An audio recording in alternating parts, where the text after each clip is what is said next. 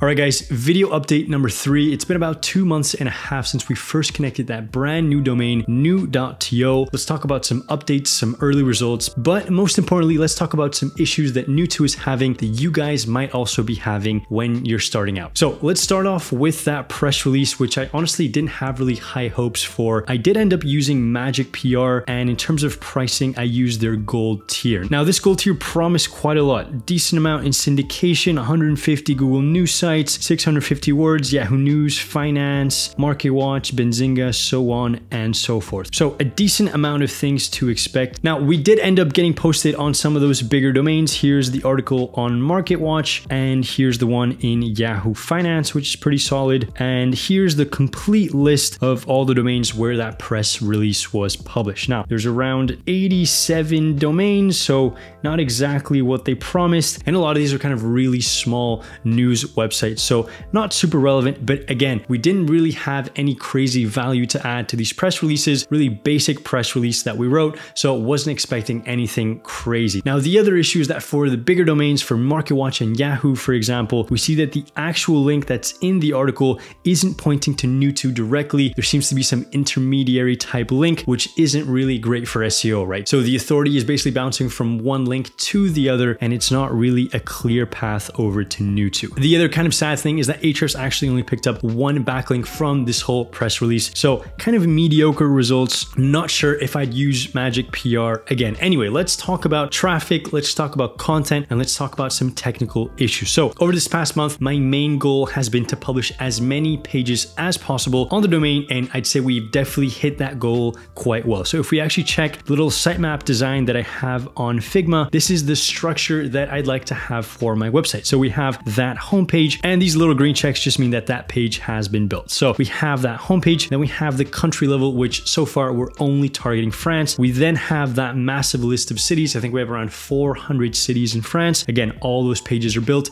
targeting that main keyword, things to do in whichever city. We then have a breakdown of 2 types of keywords under the things to do page. So we have the best X in the city, so best restaurants, bars, hotels, attractions, so on. And then we have the things to do in X for X, right? So things to do in Paris for kids, for couples, this weekend, so on and so forth. So a decent amount of pages that have been published for all of those different cities. So a lot of content has been churned out. And if we actually check the website, you guys can do this on your own time, but these pages are starting to get quite busy, right? So we have the top sites, which now looks a little bit more decent, the restaurants, the local experiences, places to stay, the bookable attractions, fine dining restaurants, and then we have all the meetups. And then we actually have all the separate pages, so the top activities. And if we scroll all the way down to the bottom here, we also have internal links to the tourist attractions. We also then have internal links to the best restaurants, so on and so forth. You guys can explore that on your own time. Now, publishing all of that content has led to a small spike in keywords. Again, guys, it is still quite early, but if we actually check some of these keywords, we're basically going to see that Google is now really starting to understand what New.to is and the types of keywords that we're targeting. So Lille, things to do, best restaurants, things to do, so on and so forth. So pretty solid. Again, very, very early. And I have also started to do a little bit of link building for this keyword. So Lille, things to do. So this URL specifically was doing quite well in the first few days. It started ranking for that keyword pretty early, about 1 link from Fat Joe, and it does seem to be climbing, which is pretty solid. So I am quite happy actually with Fat Joe with the results. I'm going to be doing a lot more link building this month, so I'll have a full breakdown of all of that in the next video. Now, let's talk about some common mistakes that can really hold your traffic hostage for the first few months, those same mistakes that are affecting New.to right now. So we're going to head to Google Search Console. And by the way, I can't stress enough how important it is to understand Google Search Console as a tool and to know all the different parts and all the different data that they're providing. And it's the best way we have of knowing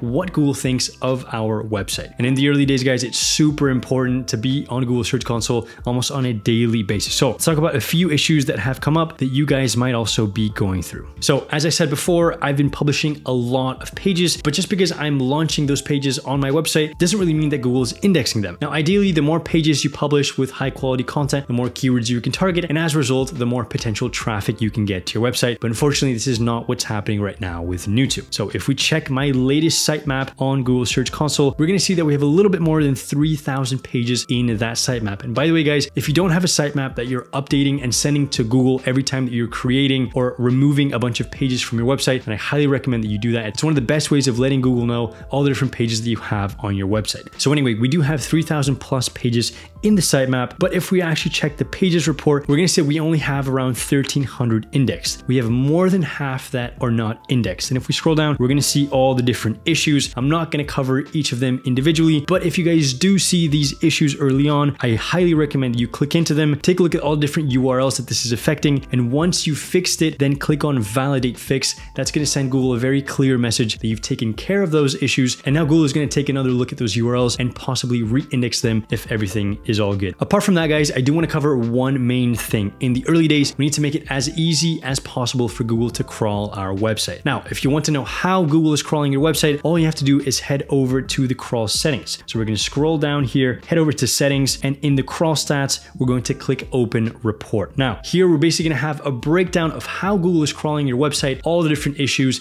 and all the different problems. Now, if we take a look at the crawl request report, we're gonna see that around here is when I submitted my website to Google. So the requests kind of spiked, which makes sense, right? There were a lot of new pages that Google had to crawl. It kind of died down as I didn't publish any pages. And then these subsequent spikes are just me submitting new pages to my sitemap, right? The issue is that around this time frame, I've also published a bunch of new pages, but the crawl rate has kind of died down, right? So this is a pretty significant issue that we have to tackle. Let's talk about why this is happening. So that brings me to the three main things that we need to focus on in the early days to make sure that Google is crawling our website efficiently. The first thing is to make sure that our website is really fast. The faster our website is, the more URLs Google can crawl and the more efficient it's going to be on your website. If we actually take a look at the average response time, we're going to see that there's a pretty significant spike in terms of response time right around when I submitted a bunch of new pages, and this is when the crawl rate kind of died. So this is a pretty good indication of what I need to fix on my website. The second thing is that we need to prevent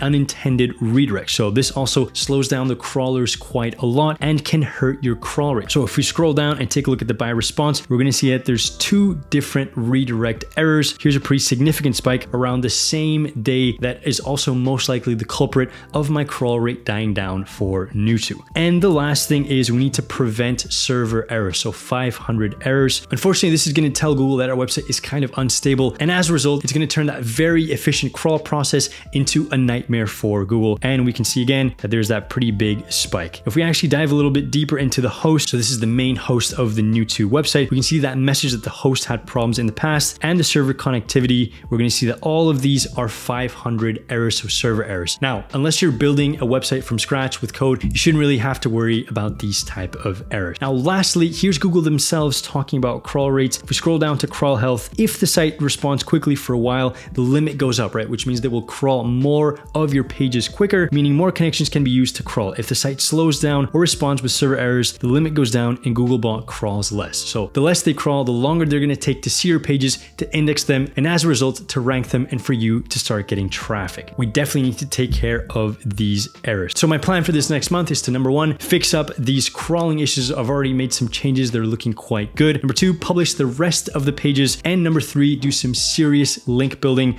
I'm about to go ham on this link building, guys. I'm going to continue buying links from a couple of the bigger link building agencies. If you have any website that you'd like me to buy links from to kind of review the process, then let me know. I will definitely be reviewing Fat Joe in the next video. Number two, I'm going to start my link bait campaign. And number three, I might even start doing some guest posting. I'm looking forward to telling you guys all about it. I'll see you guys in the next one.